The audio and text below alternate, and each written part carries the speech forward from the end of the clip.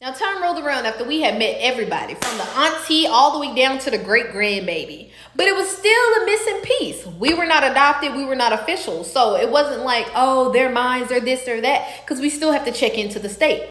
Now, the court dates start rolling around. I remember verbatimly going to court, and the judge was saying, hey, where's their mom? Where's their dad? Like, why are we here if the people we're here arguing with or whatever is not showing up? Now, let me explain. When you're going through the court process, there are certain proceedings that have to happen. They give the biological parents time to figure out whatever it is that they need to do to retain custody of us and carry on with our married lives. Now, one thing I did remember was a lot of the times we went to court, our parents never even showed up. So it was just reset after reset after reset. And eventually, the caseworker that we had, Miss Tammy, shout out to you, girl, if you're watching this, she was just like, hey, we can go ahead and file for a motion. If y'all feel like y'all really want to adopt them, we can go ahead and see what we can do to get the judge to exemplify and sign off on this request. So, of course, at our next court date, Miss Tammy said whatever it was that she said with the lawyer that the state assigned to us. And the judge was just like, we're going to give them another opportunity to show up to court. Now, they're not going to force you to come to court, but I know if you don't show up, then the judge can rule in the favor of the defendant. So, boom, court date was pushed back another 3 months. We showed up. When we showed up, we saw our parents the next time. So as we're walking through at this point, we're so connected to our foster family that we don't even acknowledge that our biological parents are standing there. When we go into the courtroom, the first thing the judge says after they do all their formalities and things of that nature was, did you take your classes? Did you go get your certification? Did you do A, B, C, X, Y, and Z? And she always had an excuse. So with those excuses, the judge grew more and more aggravated. Not only have we been pushing these court cases back, when you finally decide to show up, the things that we told you needed to do when your kids were taken away from you, you still have yet to do them. So in the mix of all that arguing, one thing I did remember was my mom's stomach was a little bit round. So at the time, mind you, Chris was in foster care. It was just me and Amber at the time, wondering, so you put us in the system or allowed us to go to the system, but yet you're pregnant with another child? Interesting. Quite naturally, my mom gave the response of, I'm going to get it done. I'm going to get it done. I promise it'll be done by the time the next court date rolls around. Whoop-de-whoop-de-whoop. So the judge gave her one final opportunity and told us court was adjourned and he would see us back in 6 months.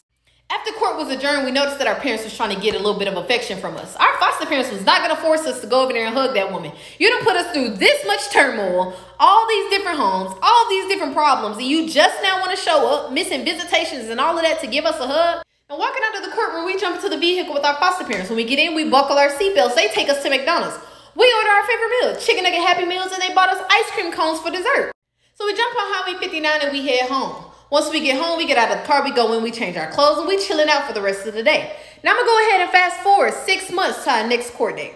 We show back up to court in our best dress fits. When we get there, our parents are there before us. Surprisingly, we walk in, they go ahead and do their formalities, and the judge shoot off at my mom. Did you go ahead and get your qualifications done? Did you get your certifications? Did you get all the necessary things done on that checklist that CPS required for you to do when we took your children from you? And just like before, she had an excuse. But not only did she have an excuse, she was even more pregnant than when we first saw her. Now I know for a fact the attorney we had, the court administrators, the judge, hell, even the bailiff was tired of the BS that was going on. Why do you keep giving this woman chance after chance after chance for obviously custody that she does not want? My foster father took it upon himself to stand up. He had his cane in front of him and he was like, Your Honor, if you don't mind, is there any way we can go ahead and adopt them? Now, of course, the judge shut it down, which is like, hey, there are formalities we have to go against. There are questions that need to be asked. There are records that have to be taken before we can jump into this term. But even in the mix of the judge saying what he said, I could tell he was eyeballing my mom because she's over there like, yes. You know what I'm saying? Taking the responsibility off. So the judge looked back at my father and was just like, are you sure that's what you want to do, Mr. Hodge? And he stood up there, 10 toes down, stiff in the chest. Yes, sir. And I'd like to give him my last name. Hold on, sir. Hold on, sir. That's nothing I can control. You'll have to go down there to the 3rd floor, fill out an application, and they'll handle it from there. Now, if I'm remembering correctly, the judge told the bailiff to allow me and my sister to come up there and stand behind the podium with him. When we got up there, he looked my mom in the face and was just like, are you sure this is what you want to do to them? Are you looking them in their face saying that you no longer want custody of your children? Now, instead of my mom giving the man a yes or no answer like a full-grown adult, she just looked, shrugged her shoulders. He was like, so are you telling me that you do not want custody of your children again? And she still had no answer. Like, bitch, open your mouth. All you got to do is say no. We know what you insinuated, but we need to hear you say it. So still with no answer coming from this lady's mouth, the judge turned to my father. He was just like, Mr. Hodge, I'm going to go ahead and grant you custody. If you want to adopt them, we'll get the legal paperwork and things of that nature sorted out with Child Protective Services. But as far as you, he said whatever it was that he said to my mom, and she walked out of the courtroom. Now, I know y'all going to say, oh, it don't go like that. Oh, it don't go like that. All the information I'm giving you, I've gotten from my parents, or I got from being nosy in that big ass box of CPS paperwork. A few weeks had passed and Miss Tammy had showed up to the house. We were thinking she was showing up with the paperwork that was needed in order to go before the judge in order to sign our custody rights over to the Hodges. Now, when she walked in, according to my mom was told that my biological mom was pregnant with my little brother, and she asked if she wanted to adopt him as well. Now, of course, they had their own little conversation between husband and wife, and it came out to, yeah, we'll take him. I kid you not. We were at the hospital the day my mom went into labor. She gave birth, my mom left the hospital, and Bradley came with us. Now, let me give you a little backstory on my mom. This is how Bradley came about.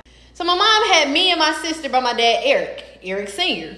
Then she turned around and got a job as a waitress, and she met this Australian man. The Australian man tipped her $100 and she went and slept with the man, got pregnant with him, blamed the baby on my father, and turned around and named Bradley Eric Jr. But here's the kicker. Eric Jr. is my baby brother who lives right down the street from me, who just turned 17. You see what I'm saying? You see the deceivement and all of this? But that's nothing. I just had to tell you that. After the 48-hour mandatory stay for newborn babies that are in the hospital with no deformalities, defects, or anything of that sort, my parents were allowed to get Bradley. Now you got all three of us in the bunch. It is officially time to sign paperwork to seal the deal on these kids. So we go before the judge goes over all the paperwork, boom, we get the stamp, we get the seal. The judge congratulates us on whatever progress it was that they did, and our parents take us down to the 3rd floor. When we get there, he asks the lady behind the window, hey, can I get an application? I'm trying to change my children's names and give them our last name. Now, at the time, it was only $500 a child to change our name, so it was $1,500. I go from Alexia to Sherell, Amber goes from Carolyn to Amber, and my brother goes from Eric Jr. to Bradley Lee. And of course, we all got the last name Hodge. So all you Hodges out there, we cousins by paperwork, but not by blood. Quite naturally, I'm a Davis. So after the deal was sealed, we got to say our goodbyes to Miss Tammy. We got to say our goodbyes to the attorney. Hell, we even got to take a picture with the judge. Now, that wasn't the end of Miss Tammy, because she still had to keep a file on us up to a year after we were adopted. So we still saw her every other weekend. It even slowed down to sometimes once a month over the course of a year. But at the end of it, she congratulated our parents. She gave us a hug and was just like, hey, if y'all ever need me, I'm here. There is no need to call like the CPS, I'm here. I guess outside of her job. I actually love Miss Tammy. Shout out to you, girl. To click the link in my bio. This book right here, the first one, that's where this story came from. It talks a little more in detail about how our life was after we were adopted. But hey, it's life. Growing up Hodge is underway.